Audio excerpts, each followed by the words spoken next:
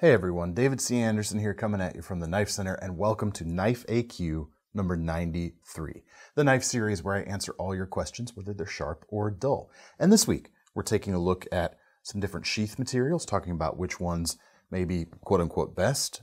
We're also going to attempt to answer the question, is there such a thing as a gentleman's survival pocket knife? Let's get into it. All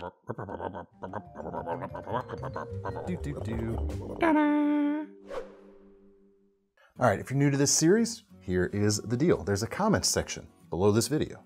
In most places. In most places. If you're watching this on your actual television, it might be hard to get to. But through most other formats, there's what's the word? Comments section down below. There is? Inauspicious start to this episode. Leave your questions down in that comments section, and we will comb through and pick a few out for inclusion in a future episode. So that's what you got to do. This week, first question came from the comments section below the video. There is one? Yes, yes. And this came from it. It's from Chris Hines. Sorry, folks. Question: what makes the best sheath material?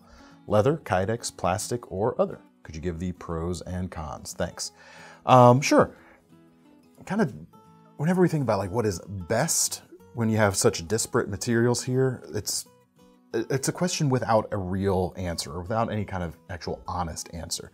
Because what is going to be best is all going to depend on your needs and what you want your sheath to do for you. And there's reasons to pick all of these, essentially. All right, we'll start with a leather sheath shown on this LT Wright Sachs powder here. This is a JRE Industries made leather sheath. For one thing, leather is a renewable resource. That's kind of nice. Certainly an argument to be made that that is a good thing. And I would in fact make that argument. It's also, as you could see when I was sheathing that knife right here, it's quieter than Kydex. I'll hold up this Actinon Verba that we're gonna show next as an example. Got clicks, rattles going on, that sort of thing.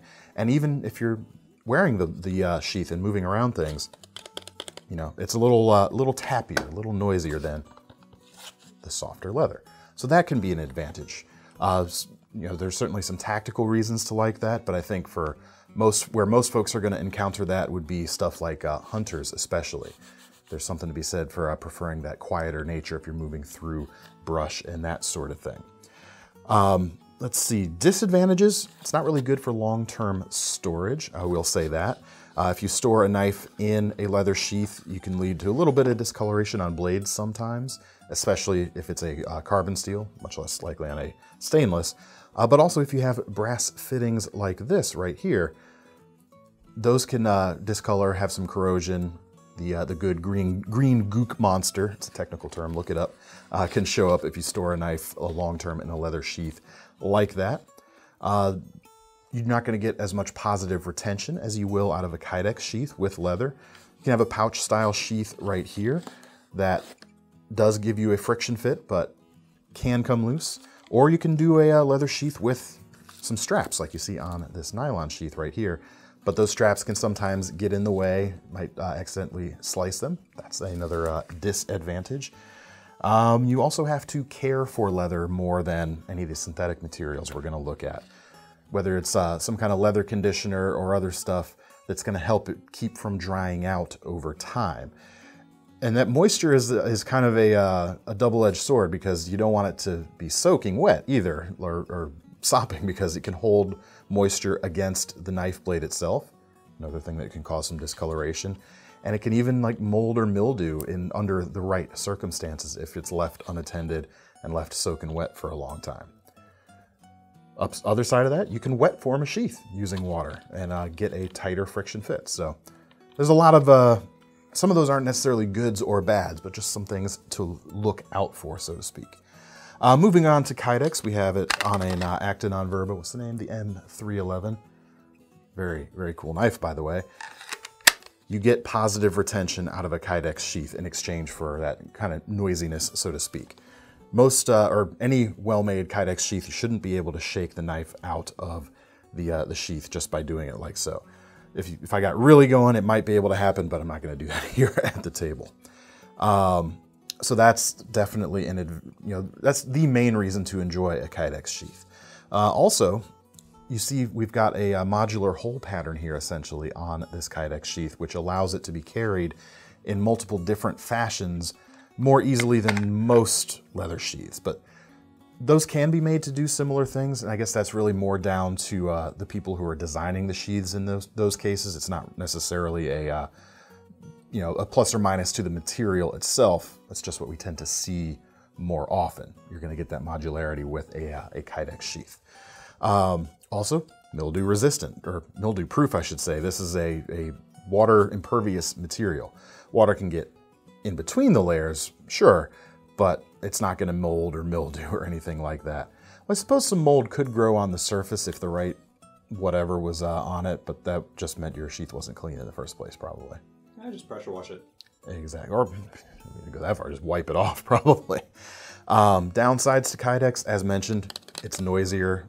That may or may not matter to most folks. Also, in really cold environments, it can get more brittle, which you'd hate to have your sheath shatter on you if things are super frigid. Also, even the best made Kydex sheaths can scuff the blade that's going into them. And that's not even necessarily because grit has been trapped in between there, which is also a disadvantage of most Kydex sheaths.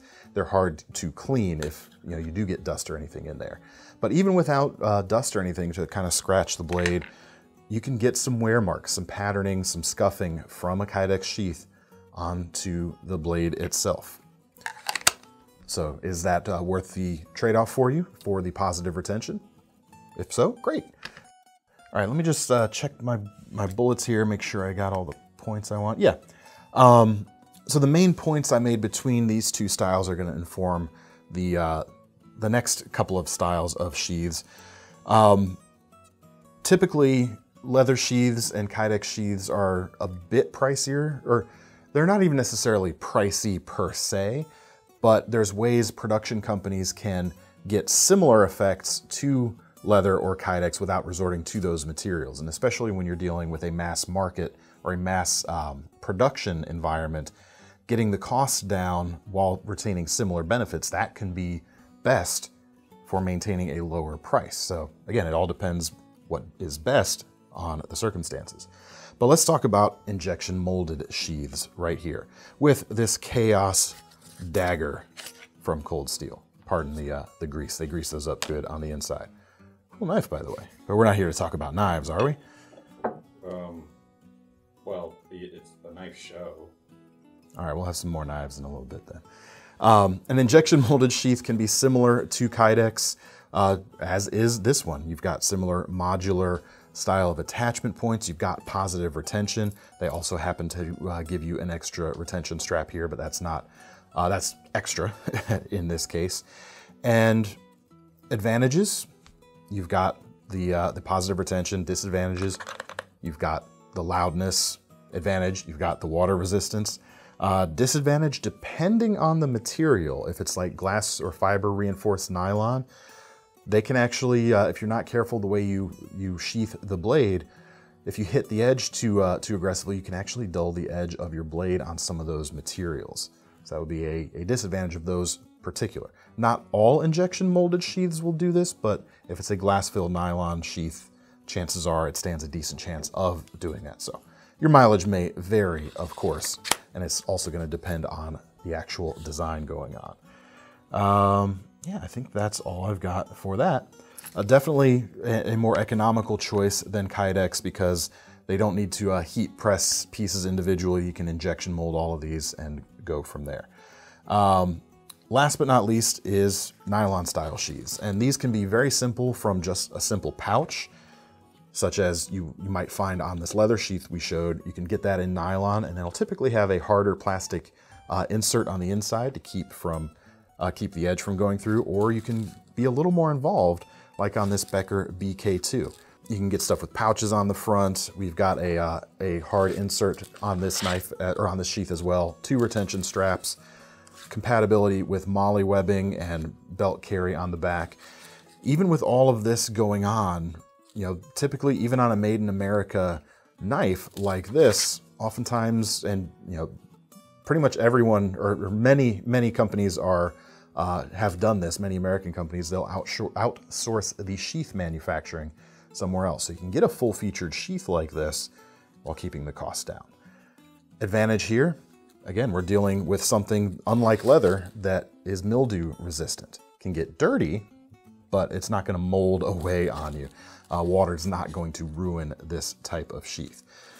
Disadvantages, you're dealing with the same, some of the same disadvantages of leather in terms of the retention. You don't have a positive retention here, so those same things can apply. And I think that is it for that. Certainly there are a few other specific materials, sheath materials that might come up, but this kind of covers the gamut more or less of what you're going to see, at least on most production knives out there today. And I hope that helps. I hope that helps you decide what's best for you, because there is no what is best again. If it covers the knife when not at use, it's 90% there. This is true. But it's that other 10% that's so important. That's why we have this show. Ooh. What shows that then? Anyway, next question comes from Jordan Duchamp. My brother is a sinistral citizen, left-handed. I love sinistral citizen. I already knew that the root of the word sinister had to deal with left-handedness, but sinistral citizen, that's almost as good as Molly Dukers, whoever it was that brought that euphemism to our attention. What do you think? Sinistral citizen. I was suspicious of him already. My brother is a sinistral citizen and he's getting married. I'm the best man and I'm looking for a nice knife that's fitting for a wedding present, budget under $200, and good for someone who does both camping and for EDC as well, preferably a good folder or smaller fixed. No preference on brand, but something that's kind of both camp and gentleman, if that exists. Interesting.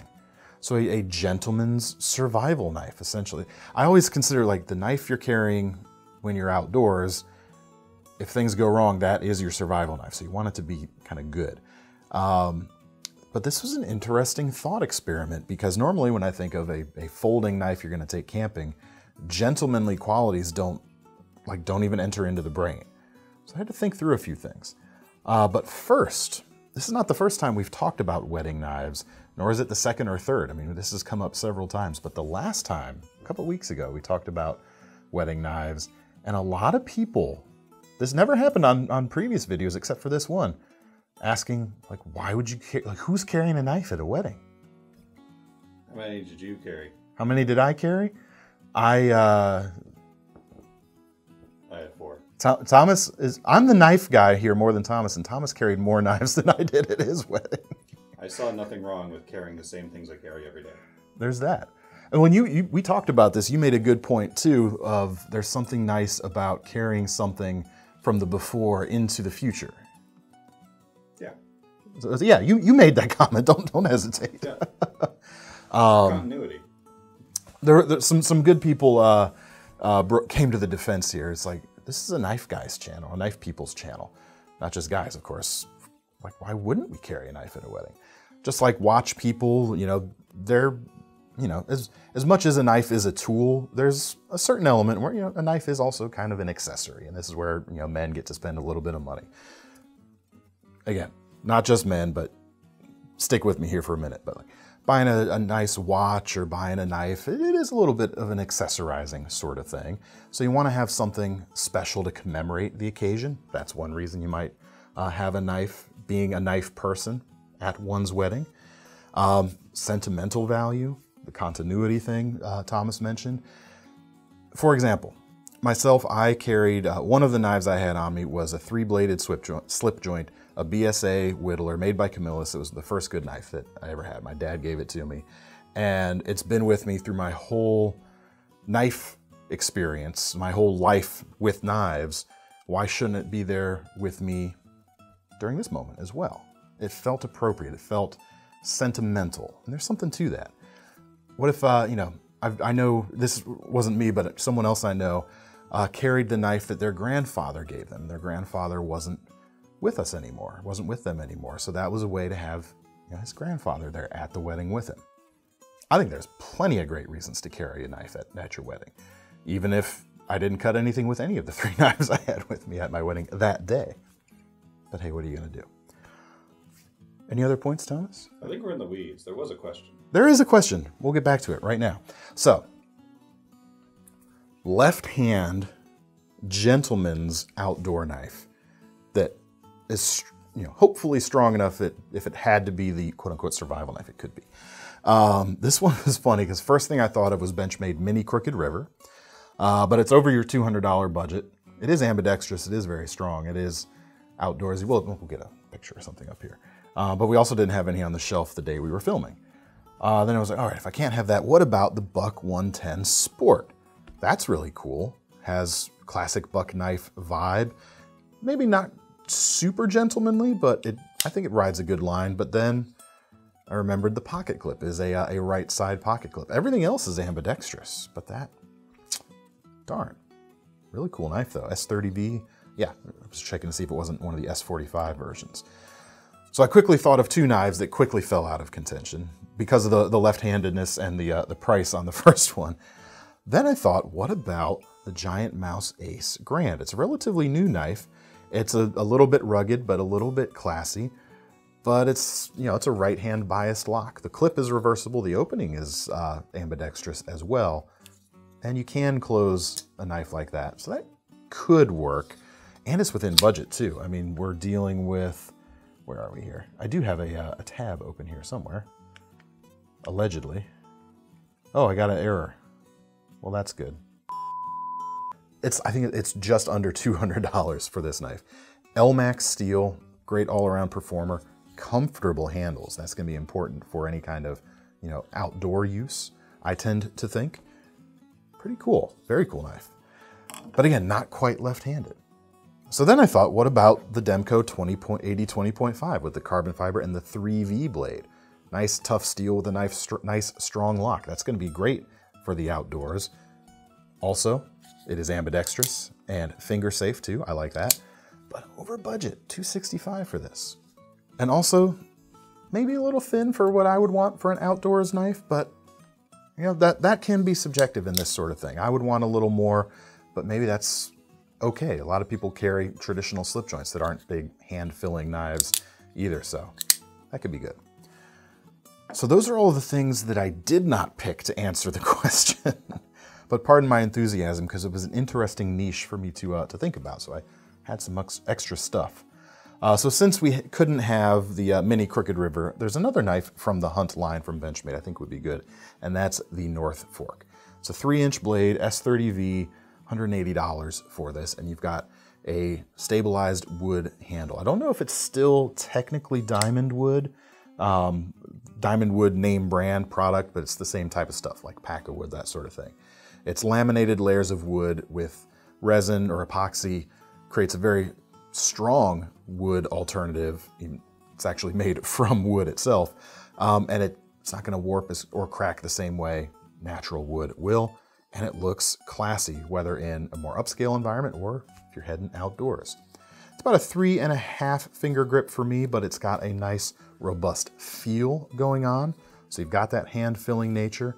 The blade itself, nice versatile drop point. You do have a hint of recurve right there. I think this would work quite nicely. I've always trusted the axis lock in an outdoor environment. It's just you got that strong engagement of the tang of the blade and that crossbar there. And typically their liners, full length in this case, are gonna be pretty sturdy, nice and stout. And I know some folks sometimes worry about the springs on the axis lock breaking. In an emergency, if this is a quote-unquote survival camping situation, you can always wedge something behind that if you had to. So that's nice. I think that would be a really good option. A couple more that maybe lean a little more towards the EDC side of things, since chances are he's not camping every day, but he has to do other things every day. Maybe something like the button lock Elementum, maybe the titanium 20CV exclusive version right here.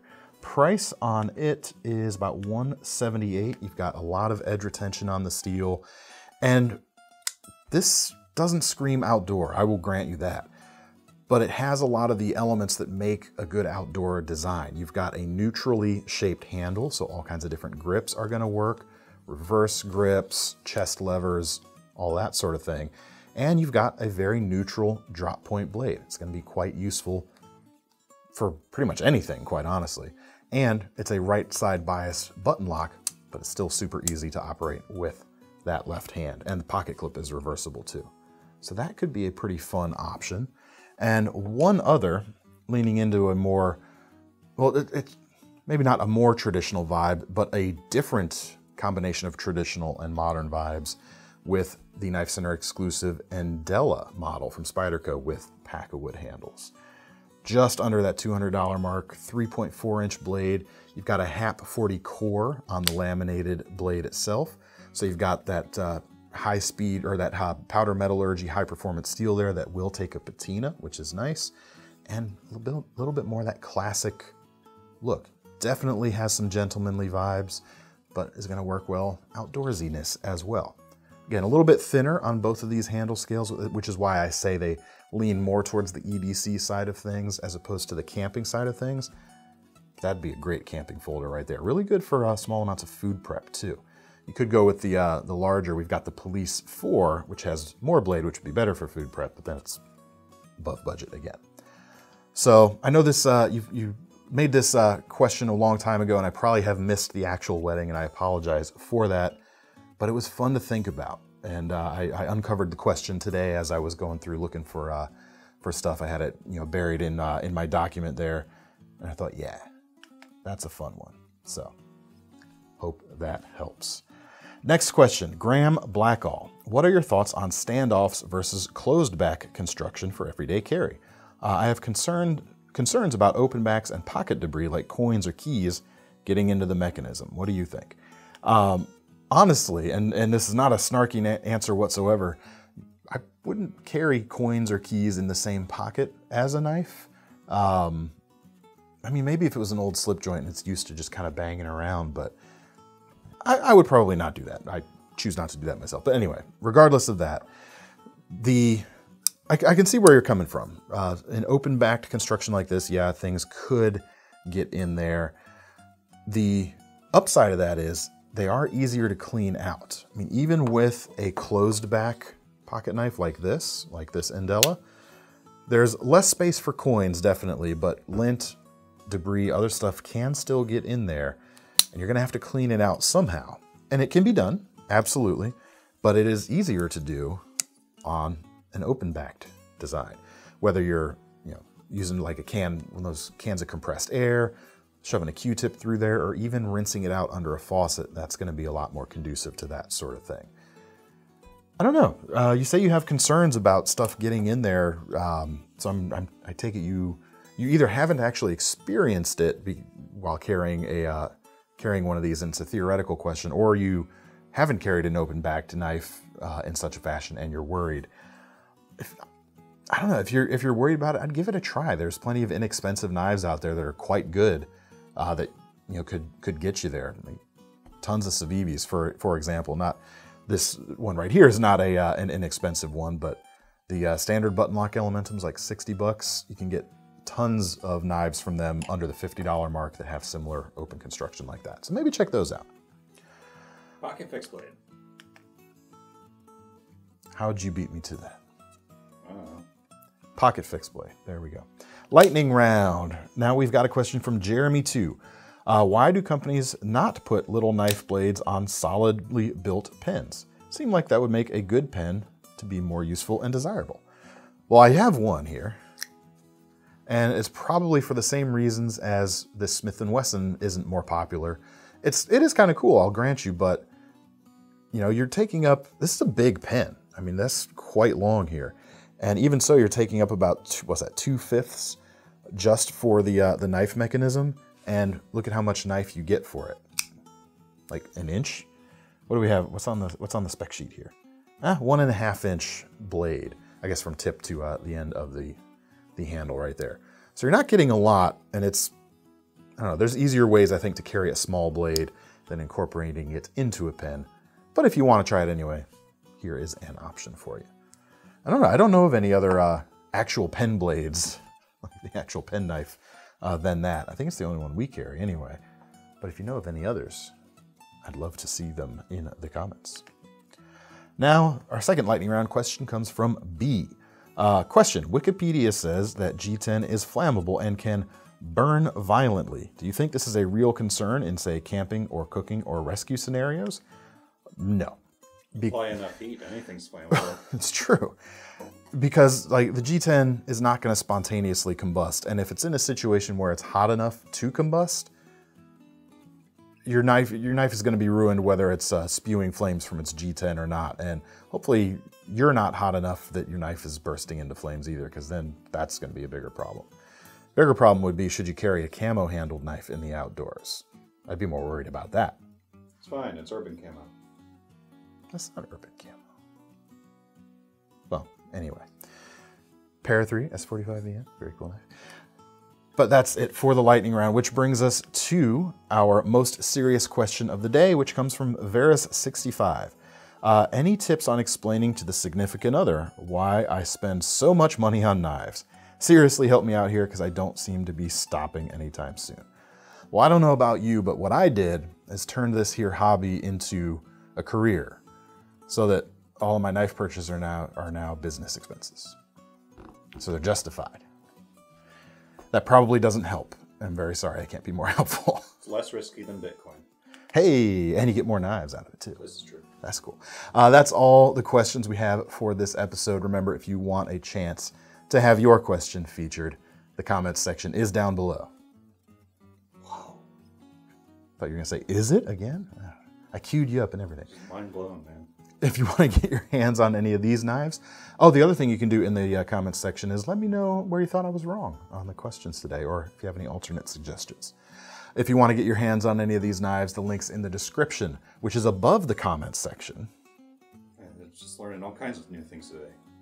You'll find some links there that'll take you over to KnifeCenter.com. And don't forget, our Knife Rewards program exists. It doesn't have a comments section, but it will allow you to earn some free money to spend on your next knife when you purchase one of these today. I'm David C. Anderson from the Knife Center, and that's Thomas behind the camera, and we're signing off. See you next time. And next thing you're going to tell me is there's a subscribe button. Like, comment, subscribe.